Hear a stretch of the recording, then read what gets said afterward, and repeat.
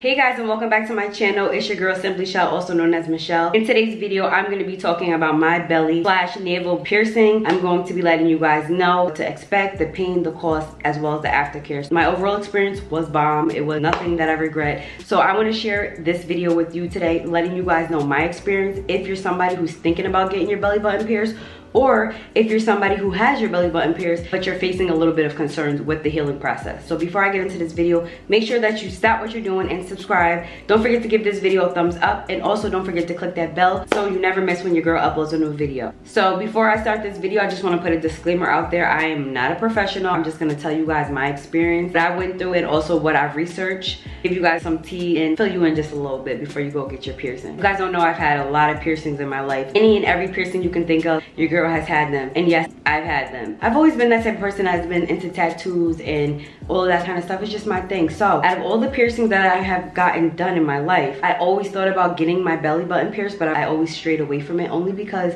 the thought of a needle going in my stomach just skeeved me out, scared me. I don't know. But for some reason or another, I just got a random thought almost a month ago, and I was like, you know what, I'm ready to do it. It was just like a spur of the moment type thing, and I was like, I'm gonna get my belly button pierced. So I was a little bit afraid, but my overall experience was bomb. Nothing that I regret. The first thing I want to talk about is my experience. Now, going into a tattoo parlor, you want to always make sure that they are licensed, okay? I don't mean going to your friend's tattoo parlor or somebody that you know of a friend. Always be sure to make sure that they have that registered license printed up on that wall in a little plaque or a little frame. You want to make sure that your piercer has a lot of experience when doing any type of piercing. I don't care what it is. You just don't want anybody to touch your body that can cause serious issues later on. When I first got there, I made sure that everything was good. You want to make sure you're comfortable with the piercer. You want to make sure that they inform you of everything that they're going to do. So everything was everything for me when I got there. She was very clean, very sanitary. Gloves are a must. And everything was in packages. So whenever you get a piercing, you want to make sure that everything comes freshly out of the equipment, that there's no tools or anything laid out without you seeing them open it. That's key to preventing any type of infection. It wasn't as bad as I thought it was. I guess I was just more nervous than anything. It kind of felt like a quick burn, a quick pinch. The most uncomfortable part of it was when she put the jewelry in. I felt like a really quick burning sensation. It was short-lived, so it wasn't that bad. But if they're a great piercer, they're going to ask you, you know, if you had any surgeries, like they're gonna check the lip of your navel to make sure that you're able to get it, because not everybody is able to get a piercing. It all depends on how your belly button is, if you have an outie, or if you had any serious surgery. That is a good piercer. So you make sure that they thoroughly check you before they say, oh yeah, you can get it. And then after, you know, she checked me to make sure that my belly button was a go. So she marked me, and I always thought that when you get, you know, a piercing, you would lay down. But she said that, you know, I had to stand up just to make sure that my stomach was straight, being that if you lay down and they mark you,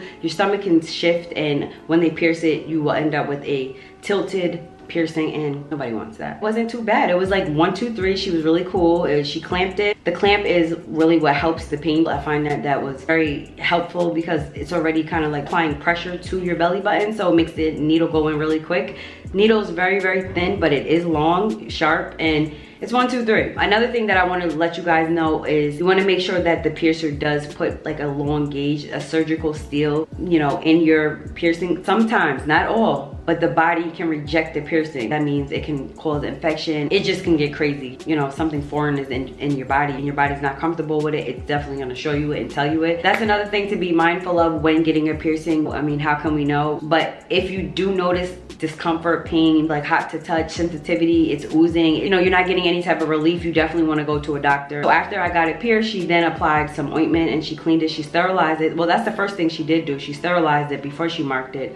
Once she pierced it, put the earring in, she then went again and sanitized it as well. So that was a 1, 2, 3 thing. She advised me on what to do. The cost for my belly button piercing in New York, where I went, was only $40. Not too bad. As far as the aftercare goes, I was told just to make sure that I cleaned it with an antibacterial soap. So today I'm going to show you guys exactly how I do it, but I just want to let you know the things that you do need. Dial antibacterial soap as well as uniodine sea salt. You want to make sure that you get those 2 things during your healing process. That is vital to make sure you keep your piercing clean. So I want to to say it's been a little over a month since I had my piercing, and I haven't experienced like any struggles or anything. The only thing that I will say, the con about getting your belly button pierced, is that you tend to get it stuck or snagged on a couple of clothing. So you want to make sure that you're wearing a lot of, you know, joggers or loose fitting pants, shorts, only until you're not feeling the discomfort, because the first couple of days you will feel discomfort, you will feel soreness or whatever the case. That's all to be expected. You notice a little bit of bleeding the day or two after when going and cleaning it. Don't be alarmed by that. That is totally normal. Your body will display a little bit of fluid, sometimes pus, a little bit of lymph, also known as crust. That's just your body's way of trying to heal. And the first couple of nights when you are sleeping, I'm sorry to tell you this, but you're gonna have to sleep on your back. And I am not a back sleeper. I'm a side sleeper. So I was totally bummed about that. But again, temporary, nothing to worry about. Yeah, so now that I feel like I covered everything, I'm gonna get up and show you guys exactly how I've been caring for it, show you guys how my belly button is looking now. Okay, so the most important thing that you want to do before even touching your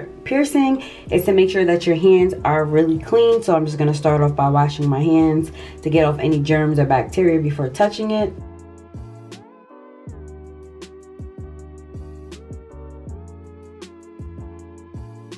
So the first thing you're going to need is a shot glass of some sort, kind of like a suction cup.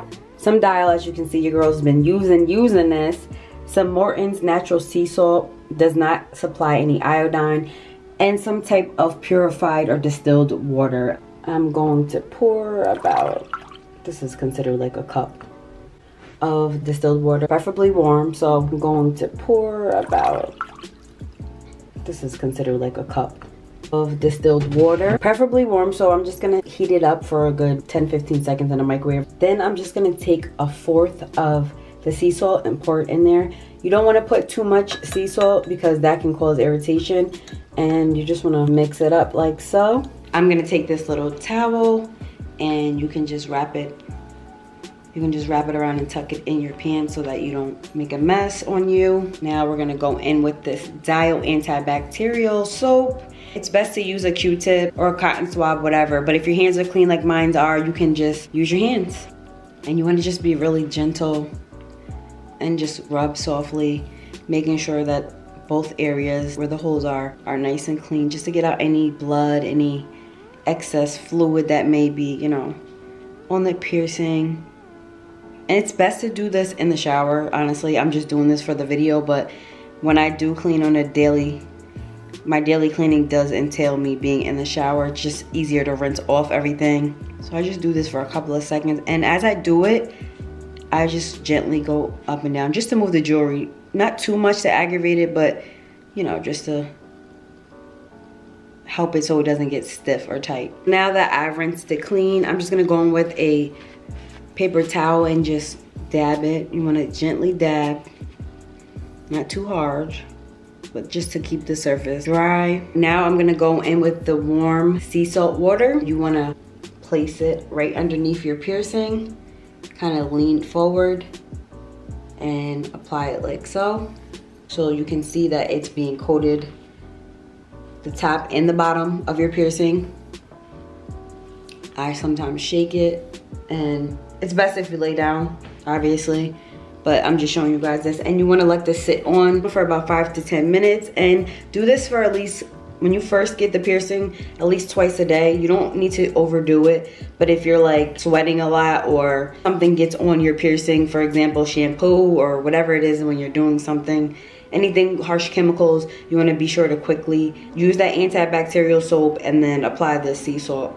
And now I'm just going to go in again and just pat it dry like so. And if you look closely, how I can tell my body is, you know, healing properly is it starts to itch, almost like when you get a tattoo. If you haven't gotten a tattoo, then you may not understand. But if you get a cut on your arm or whatever and it starts to heal and new skin starts to grow, your skin may start to itch. That is definitely a #1 key to let you know that your piercing is healing properly. Also, if you don't see any redness or any marking, scarring, or any pain, if it's not hot, you know, those are the signs that you kind of want to look out for. Anything that may be a concern for you to go see a doctor. But for the most part, you can see how well my piercing is looking. There's no crust. I'm able to move it up and down Okay guys, so this pretty much wraps up my video. I hope that you found this video helpful. If you're deciding to get this piercing and you're just a little scared or you're a little unsure, I say go for it, especially if you're of age and you can make your own choices. Do what makes you feel happy. Let me know if you decide to get a piercing. Let me know if you've had a piercing in the past and if you still have it, if you face any concerns or any struggles when you had your piercing. I hope you guys found this video helpful. If you did, make sure you give it a thumbs up, subscribe, and don't forget to hit that bell so you never miss when I upload. Thank you guys so much for watching, and I'll see you in my next video.